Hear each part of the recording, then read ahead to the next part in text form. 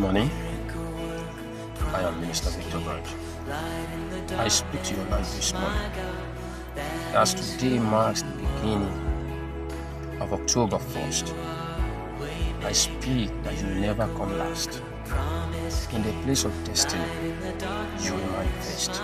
In the name of Jesus.